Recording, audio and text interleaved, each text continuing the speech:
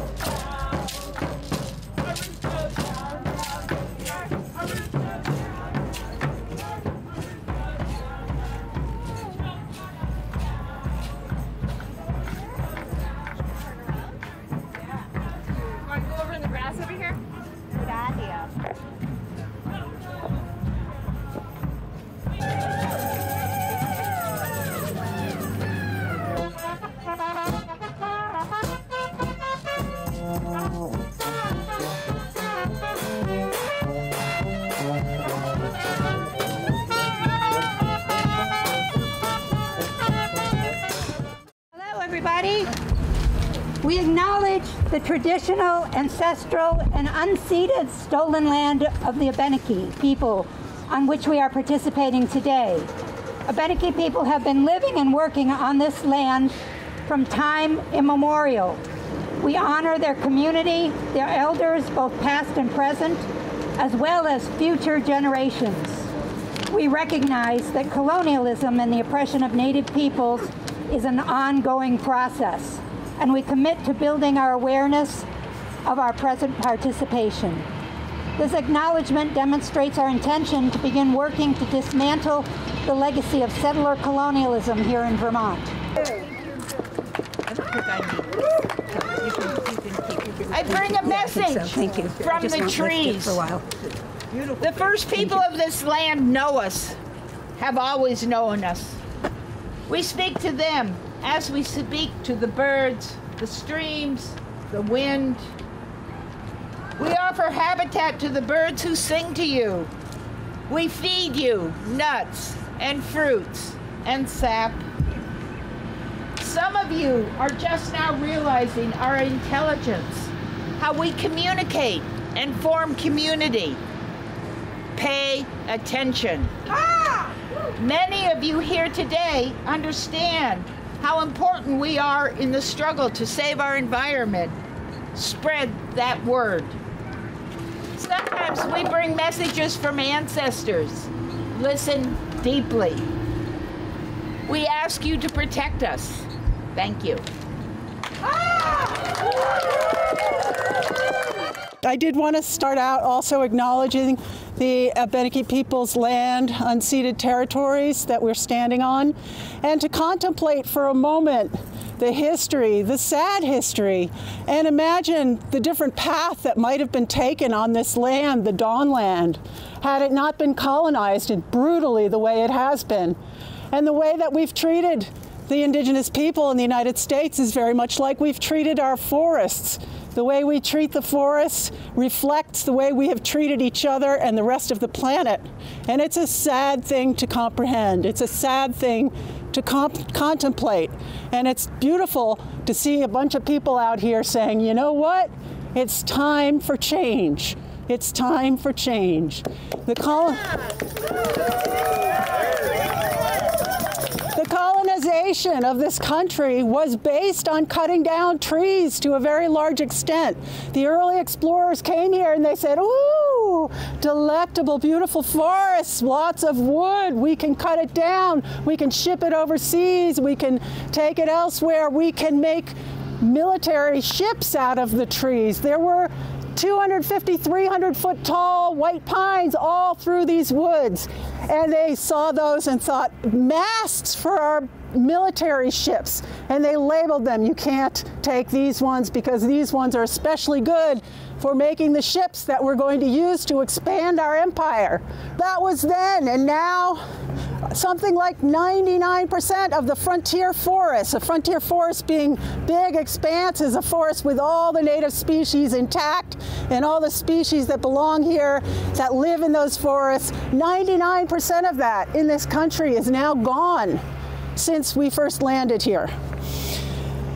In fact, there's only something like 15% of the forests in the US that are older than 100 years. Contemplate that.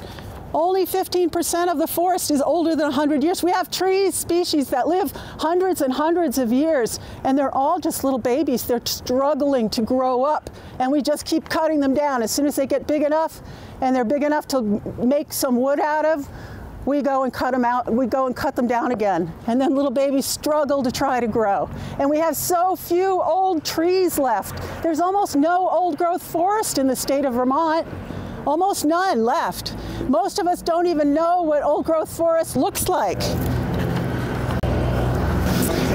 We have learned a lot about forests in the recent years. We've learned about the forest ecology. We've come to understand there's such a thing as mother trees, and that forests are integrated systems with mother trees. They communicate through the soils and through the air, and they are entirely integrated systems. And they understand that their survival depends on the survival of the rest of the trees in the forest.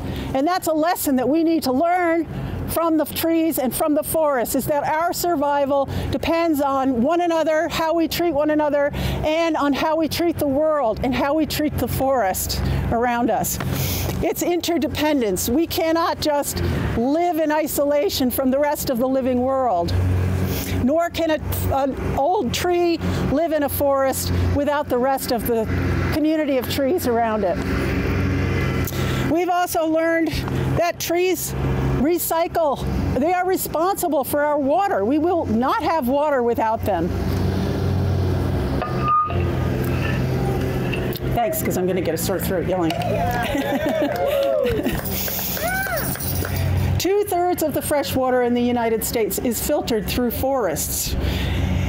That's through transpiration and rainfall, absorbed, set off into the sky, condensing, falling back down as rain, and regenerating all of our fresh water that we depend on. By some estimates, the vegetation on land cycles 48 cubic miles of water a day. Role of forests in controlling rainfall is on a global scale. So I read recently that deforestation in the Congo Basin is responsible for decrease in rainfall in the Ethiopian highlands, which is the headwaters of the Nile River, which is the water source for 300 million people on this planet. The same is true of the Amazon in South America. The Amazon Basin transpires so much water into the interior of Central and South America and up into the interior of the United States. So one has to wonder, the droughts that we're experiencing in parts of the western United States aren't ultimately related to the deforestation that's happening in the Amazon. So what happens in one place does not stay there. It has impacts all over the globe, because just as a forest is an integral system, so is the rain and the hydrology of our planet. Recent studies have shown, too, that healthy forests emit volatile compounds into the air, and those help to seed rain droplets. They also help to clean pollution out of the air. And scientists who are studying this are finding that there are places where these volatile compounds are absent from the atmosphere anymore because of deforestation, and that's impacting our air quality. So we've learned a lot about forests, and one of the important things we've learned is about the role of carbons in climate change and understanding that trees can store carbon. And there's a lot of discussion about the role of forests in climate change. And in the UN discussions about climate, this has been going on forever. Let's let, this polluter over here continue to pollute, but we'll plant some trees over there to store an equivalent amount of carbon. Or let's cut down trees, turn them into pellets, ship them across the Atlantic Ocean and burn them in a biomass power station instead of coal, and then give the power station lots and lots of money because we're going to call that renewable energy and pretend that it's carbon neutral and that some new trees will grow and offset all of the carbon that's emitted when we do that. But in fact, about 50 to 150% more carbon is emitted from burning wood than is burned from coal per unit of energy that you generate. And the air pollution that you get is comparable to what you get when you burn coal. More particulates, actually, less of some other things. So we're subsidizing burning trees for electric power and calling it renewable energy. And we need to get that biomass out of any definition of renewable energy because we need more trees, not less trees. Now there's talk of using trees for just about everything. And I went to a presentation not too long ago. It was a Weyerhaeuser executive. And this first slide they put up was a picture of forest, pretty trees, and a little bubble above it saying, "What can a tree be?" And then they went on to talk about how you can make plastics out of trees, and you can make alternatives for concrete and steel out of trees. You can engineer trees to secrete industrial chemicals, et cetera, et cetera. I mean, that's a strange view of our forests. I was just really shocked. I thought, what would aliens think if they came down to this planet, And they saw these amazing things that grow up out of the ground, and they are able to hold themselves up to the sky and do this magic that they do with the sunlight and water. I mean, imagine that you'd never seen a tree before. You'd be so awestruck. And here, these creatures crawling around on this planet are intent on just getting rid of these things without even realizing the oxygen they breathe, the water they drink is completely dependent on it. Treating forests as an unlimited, renewable, extractable commodity that can support infinite growth in the forest products industry is an outdated business model. That's a quote from Dana Smith from Dogwood Alliance, who is going to be here giving us a presentation on the 13th of May, so watch for that. This idea that we can just keep cutting down our forests is incompatible with life. It is incompatible with the idea that has been put forward about proforestation as a way to address the climate crisis. If we let forests grow, the old trees, the new trees will store carbon, they will bring carbon out of the atmosphere, and it's one of the only tried and true remedies that we have for getting some of the CO2 that's already in the atmosphere back out of the atmosphere. And we need desperately to be doing that. Unfortunately, that understanding about the role of forests, both in terms of just supporting our life, but also in terms of how it can address the climate crisis, has been ignored by a lot of the agencies in charge of deciding forest policy. They have not got up to date with the science, which is now, decade old or more, about the role of forests in science. And so they are continuing to advocate for using wood, basically creating more market demand for wood. And the forest product industry is very good at obfuscating and using terminology that makes it sound like they're going to, create new habitat, or we're going to give the forest a treatment, like it's a spa day for the forest with a chainsaw in hand, treatment. Yeah. So they're very good at obfuscating, and they take advantage of the fact that many people don't know what a real forest looks like anymore because they live in cities or they live in places where the forests are so degraded that they can't tell the difference anymore. And the forest product industry capitalizes on that at every turn. And now in Vermont, we are faced with the U.S. Forest Service plans to escalate logging dramatically.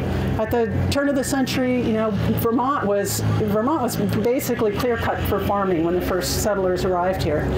And since then, the forests in many places in Vermont have been trying to recuperate. And of course, people keep going in and re-logging, then re-logging as soon as a tree gets a little bit big.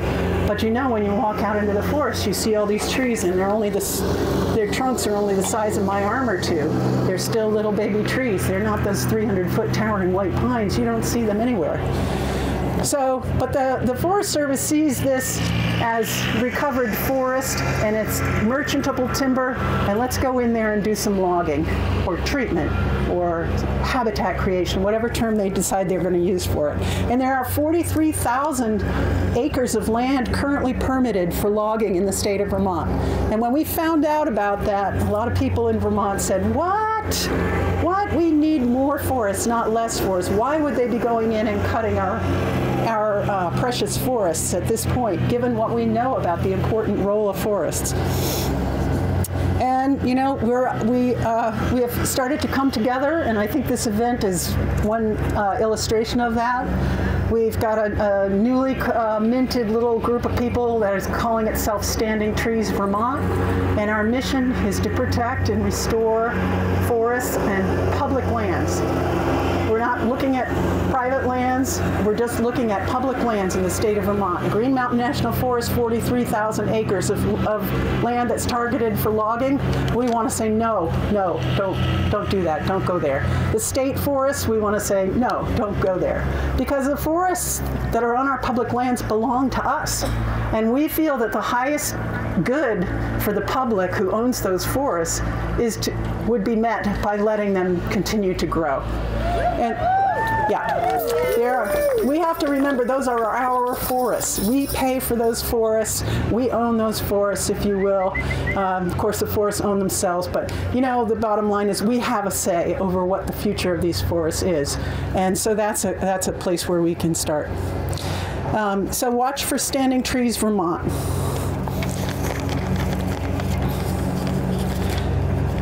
Protecting our forests is a climate justice issue. Martin Luther King said, "For in the true nature of things, if we rightly consider, every green tree is far more glorious than if it were made of gold and silver." When we destroy the forests, it impacts everyone. It impacts people on the other side of the planet. It impacts our water, it impacts our air, it impacts our health. Protecting our forests is something that we need to do for everybody.